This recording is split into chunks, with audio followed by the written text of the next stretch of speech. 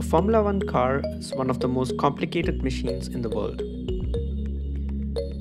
You need a team of engineers to start it and bring it up to the optimum heat to run correctly, and you need a driver who knows how to keep it running and tame its incredible power to go around a twisty and turny circuit. So, let's say you have an F1 car at your disposal and a team of engineers who know exactly what needs to be done to get the car up and running. Here is how to drive an F1 car during an F1 race. Step 1. Warming up the tires and brakes.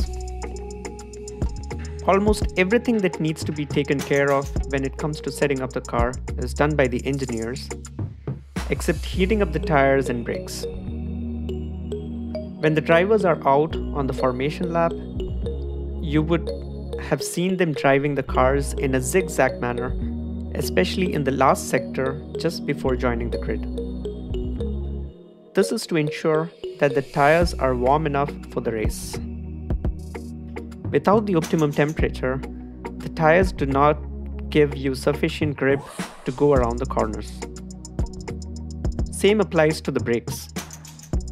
If they are not warmed up, they do not perform sufficiently well to slow down the car enough to take the slower corners.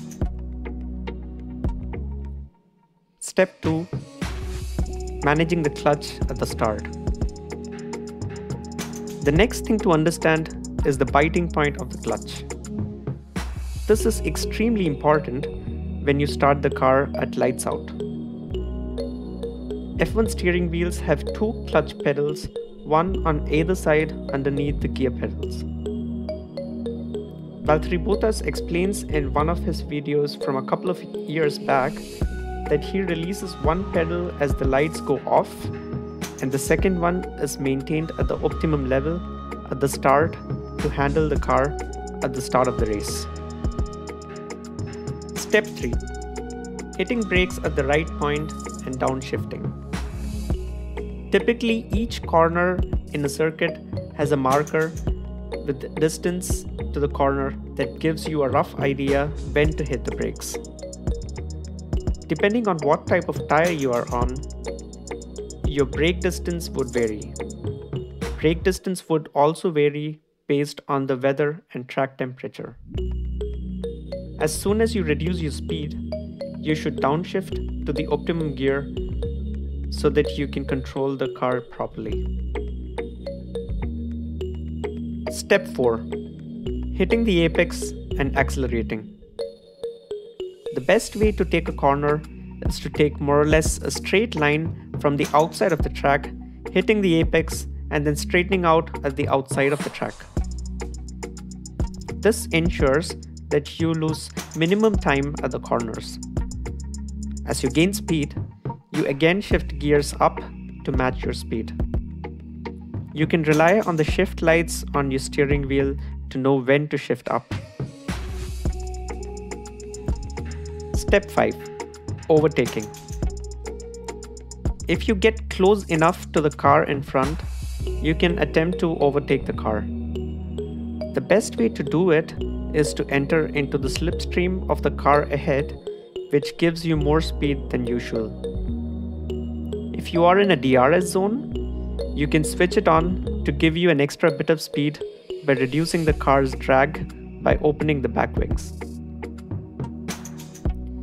If you're sufficiently close to the car in front, move to the other side of the track, complete the overtake, and take back the racing line.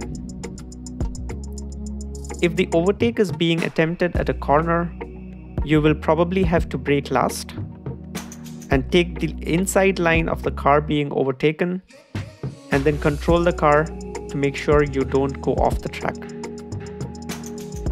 Step 6. Pit stops. In each race, a driver must run two different compounds of tires. This means you must do a pit stop sometime during the race. If you're running on a soft compound, you have to stop earlier than if you're running a hard compound. When your radio engineer tells you it is time, you come into the pit lane. Make sure you do not overspeed in the pit lane or you would get a penalty. You bring the car to your team's pit stop and then stop the car. Step 7. Managing tire wear and fuel. Each car will have several fuel modes depending on what the situation demands. But in general, you must make sure you do not run out of fuel before the end of the race. This might mean doing several slower, more fuel-efficient laps in the race. Similarly, you must ensure your tires last until the next pit stop or until the end of the races, depending on the strategy. Poor tire management could end up in a puncture or even a tire burst.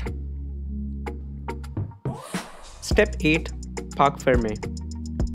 Once the race is over, you must slow the car down and bring the car down to the parc fermé, where it will be inspected by the Formula 1 crew. They would make several checks and ensure the car adheres to the regulations of that specific year. So there you have it. That is how you drive a F1 car during an F1 race. In reality, it is much more challenging than this, however, with several modes that the driver has to change throughout the race, several technical issues he or she might face, and not the least the G-forces they experience throughout the race. Do you think you can drive an F1 car for a race?